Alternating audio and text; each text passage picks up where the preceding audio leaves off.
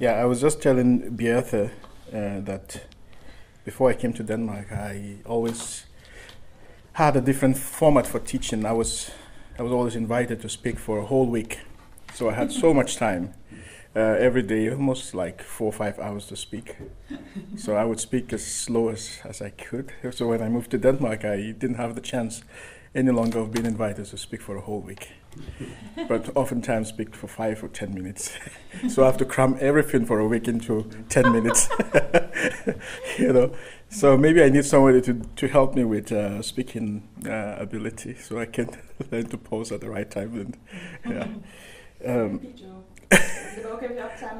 it is fine. Yeah. What I'm doing this morning is I'm just going to be speaking from my heart, from the overflow of my thoughts. It's not something that I have designed so carefully, but we live in a time that is very uncertain in so many ways, and that is counter intuitive to living in a Western society where everything has to be certain, structured. You know what's going to happen next week, you know what's going to happen next year. But Corona has kind of placed us in a place where we are not always certain about what's going to happen next week. This program is not looking as we designed it to be. And we had hoped for the best out of it, but it has turned out this way. And so in a way, we've come to this place where we kind of take things spontaneously as they come and make the most out of it. And it reminds me of the text in the Bible in Hebrews chapter 11, verse 1, where it says, "Now faith is the confidence of what we hope for and assurance of what we do not see." And it continues saying that this is what the ancients were commended for. By faith we understand that the universe was formed at God's command, so that what is seen was not made out of what was not visible. And it says somewhere below that everyone who comes to God must come in faith, must believe that He exists, and He rewards those who diligently seek Him. And do we need faith in this time of uncertainty? And is faith that substance we need in a time that we cannot figure out where we're headed and how soon things will come to an end? Uncertainty is not just simply about not knowing what to do, but if we look at our society as a whole, so many areas are being affected. Businesses. One of the things that makes any business investment workable and profitable is when you're able to reduce uncertainty. And I think when you make a business plan, business projection, you borrow money to put into something, it's the expectation that you're going to make some kind of profit out of it. But if the climate is very uncertain, it's very dark, then it actually goes against everything that informs a business IQ or business understanding. So we would just realize that we are affected in many ways. But the Bible says that faith is a substance of things that we hope for. Faith is that which minimizes the uncertainty in the uncertain times. And I find that kind of really interesting because it says that the ancient, so that is the ancient, those who were our forefathers of faith, lived by the simple principle of faith. And so faith is not just simply the idea of wishful thinking. If it says it's a substance, it means that it's something that is concrete, something that can be counted upon. But faith comes as a result of knowing that God exists. And that is it. That the foundation of faith is not just myself as a human being, but that my confidence or that which takes away the uncertainty for me is rested upon something bigger, someone bigger than my circumstances, my situation. And that is how I have tried in a time as this to approach life each day, is to approach an uncertain time with a certainty in a certain God, knowing that He exists. Now, the existence of God, of course, is not what everyone believes it, but that's another question that we have to deal with. Does the world run on its own? Is the world existing by just sheer laws of nature? Or is there a God who transcends these laws of nature and actually is the cause of them? That is something that we have to talk about in a different context. But for me as a Christian, faith has always played a very important role. Growing up in an African society where certainly there are so many uncertainties around so many things. Government that doesn't work so well, health system that doesn't work so well. So when I look at the corona situation in Nigeria, it's always been like any other epidemic that has always hit Africa. People with very limited access to good health facilities would always have to trust in something higher and bigger than what their broken system can provide for them. So I've learned in my life to trust God for my provision. Whatever form of needs that I have, I've always learned to trust Him.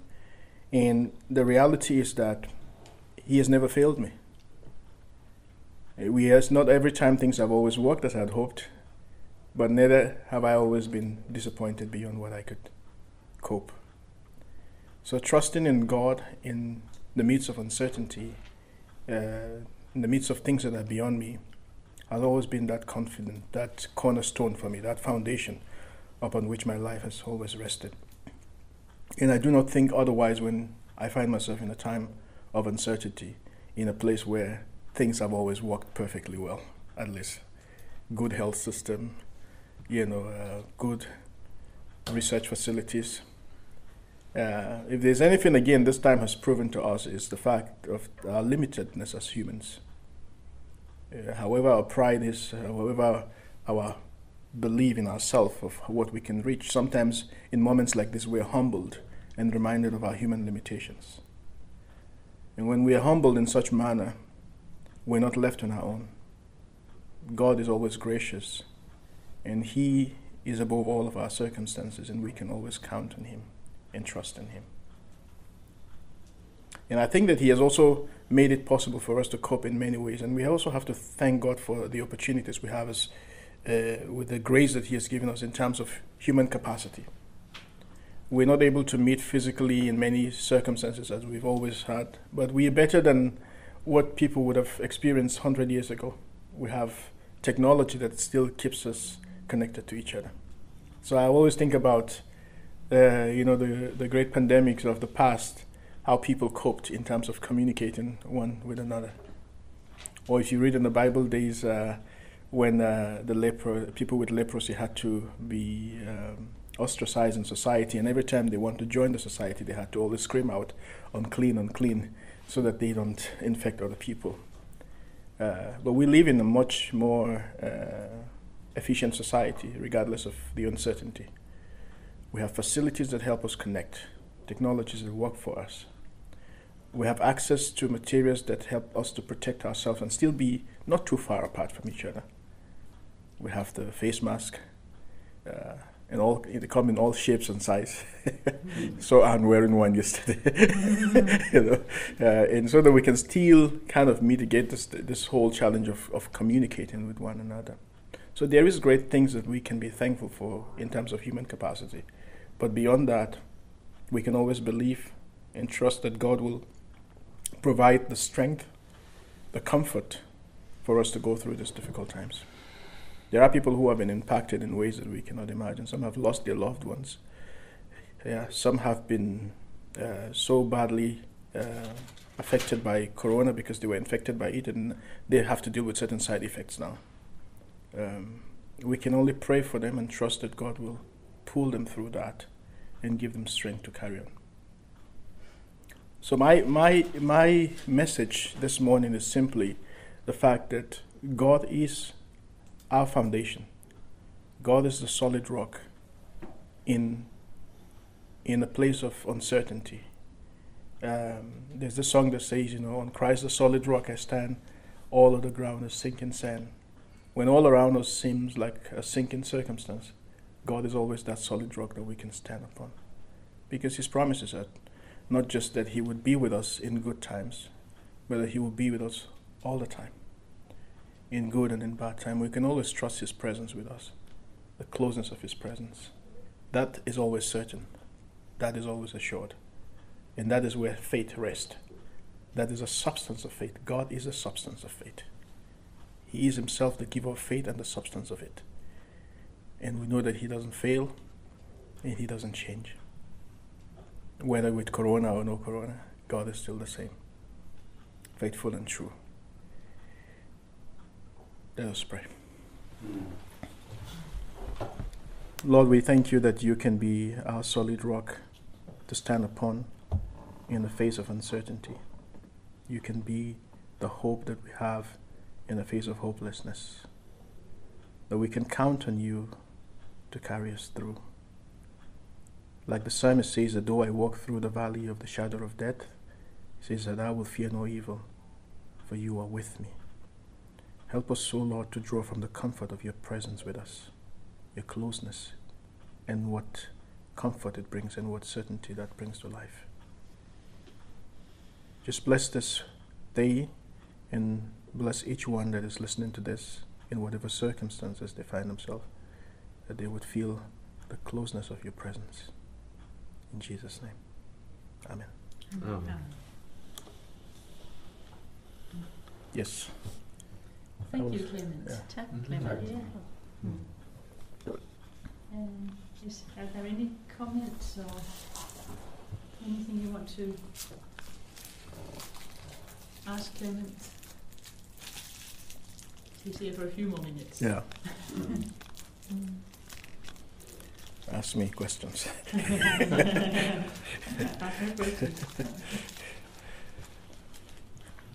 It's very comforting to be reminded, because when people are in so much fear, there's also the tendency that people forget, okay, and then they concentrate on the fears and anxiety. Yeah. But it's always good that the church, or a person like you, can remind the people that we have this faith, the substance of God. Yeah, it's there. Yeah.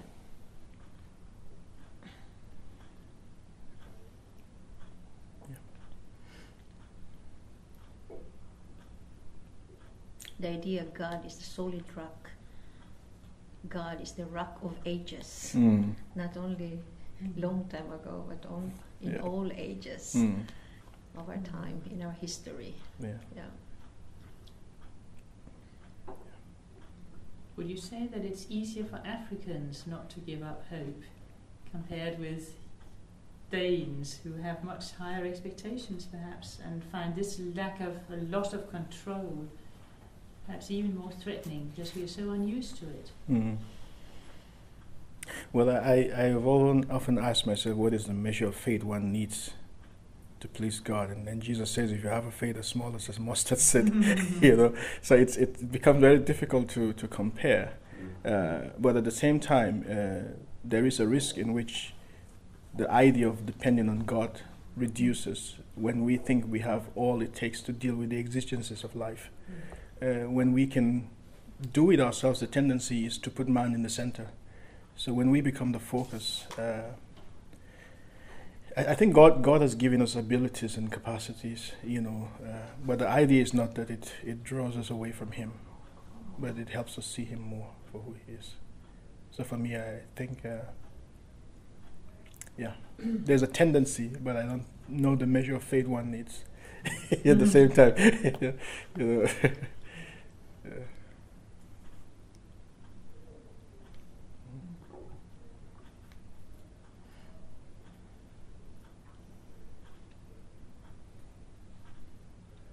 Yeah. It was Shakespeare that says that a man who, it says, tempt not a desperate man. But then there's a saying that a man who is down fears no fall. So someone who has nothing else to is almost not. Please repeat that. A man who is down fears no fall. He's already down, so he doesn't need to be afraid of falling, So for those of us who come from countries that are really economically down, everything, what worse could happen? It's nothing. It's nothing. Just an example. Yeah. In the Philippines, I experienced typhoons 27 times in a year. I have experienced houses fall down, trees fall down, uprooted. Okay, and the first time in Denmark, it was considered as the orkan, regular storm. And then what did they say? Jens, there's a little storm here.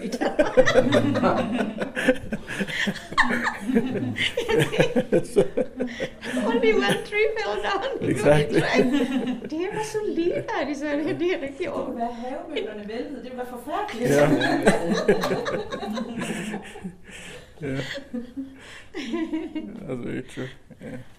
But the difference between people who believe in the Lord and those who do not, that it's obvious also in Denmark that people really are afraid, and all the time they are checking the news, are reading, what should I do in order to not to be sick and do this and that. Yes.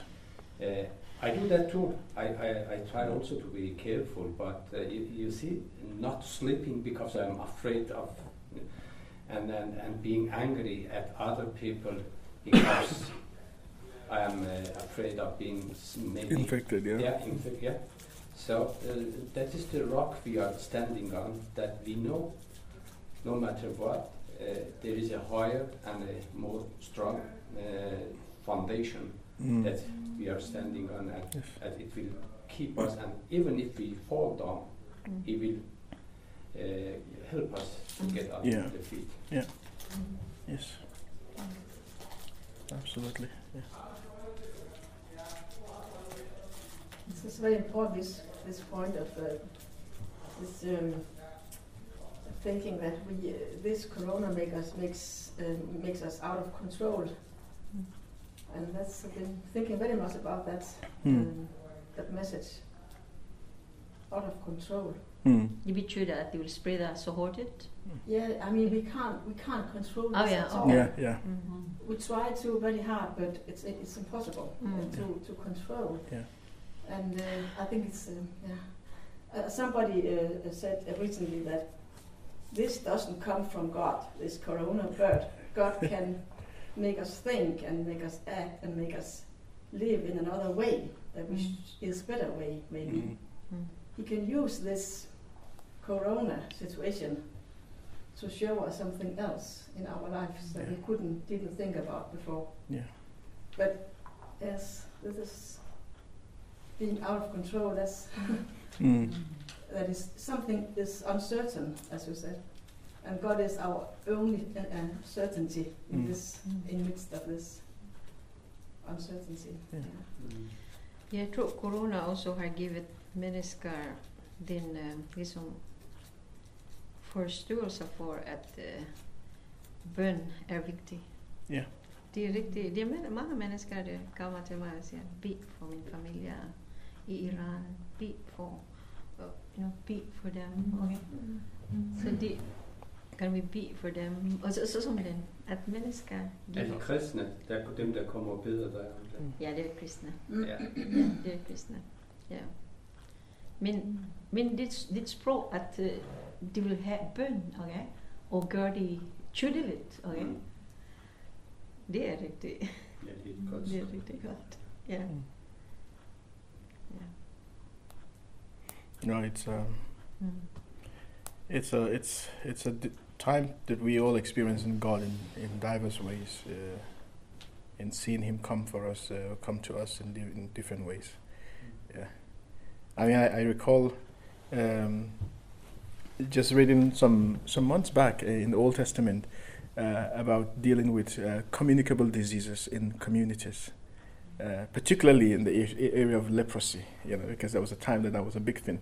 I mean, you think about the thousands of years that was how, and I've always felt like in the Old Testament, the holiness of God and community hygiene always seem to go together. Cleanliness and holiness are always spoken of God's holiness in almost the same breath. That He is holy in His nature, but at the same time always requires that His community, the community of His people, were clean, and how they handle their own personal hygiene. And it reminds me of that in this time.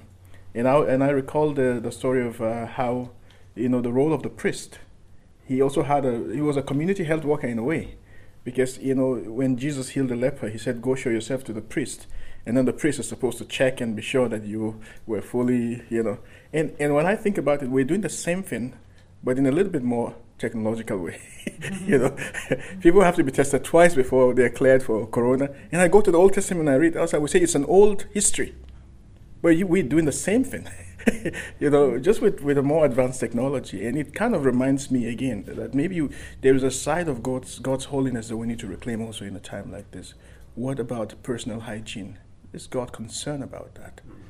That not only for the fear of, but just that personal hygiene for me in the Old Testament and God's holiness were always spoken about. And I've always felt, could holiness actually be the only term that was available at that time in a very theocratic society? That holiness becomes the easy term for hygiene and health and other things like that. I don't know, but just this is my speculations, But it has really challenged me to think about God in a different way. It's a good reflection. Yeah. I find it very important what you say, that God is our rock in the big storm, pandemic or whatever happening in our world and in our life. I have compared the pandemic by the experience we had in our family by the hurricane in December the 3rd in 99 in our part of the country. At first we tried to control it, to make our house sure to watch the storm, but the storm were came more and more up, and the last we had to go inside. We couldn't do anything. Everything was out of control. We just couldn't sit inside our house and wait and make the situation happy for our children. And the electricity went out. To listen to the radio went out. I could phone my neighbor and talk a little bit to him. How are your situation? But we couldn't do anything but wait several hours. And it was at about 9 o'clock in the night. It calmed down, but then it was dark. And the day after, in the morning, we couldn't go out and see how was the situation. Our house was damaged, and our neighbor's house was damaged. Somewhere, every house was damaged by the storm. But the people was there still. Saved. But some people died. In the in that storm. 4 or 5 in Denmark. Yeah, that's quite unusual. Yeah. In Denmark, it's quite unusual. Yes, in Denmark it's unusual. And it's another experience about later on. My daughter is here in town and at the university, and and sometimes I had to tell about a great experience in their lives. And she said the 3rd of December 99. Yeah. And the other young people from the northern part of the country, what do you mean? Yeah. They didn't know it. How do I good? Not so very much. All over the country, wasn't it? But it was most in the south. Mostly. Yeah. Det är riktigt gott. How old was she when the storm happened? Your daughter, how old was she? She was 4 years old. 4 years, and she could still remember that. Okay. Yeah. So it left a mark on her, sort of. Yeah. Well, should we say thank you very much to Clement? Thank you for having me. Yeah. Tusind tak, Clement. I would have loved to stay here and spend the whole day with you guys.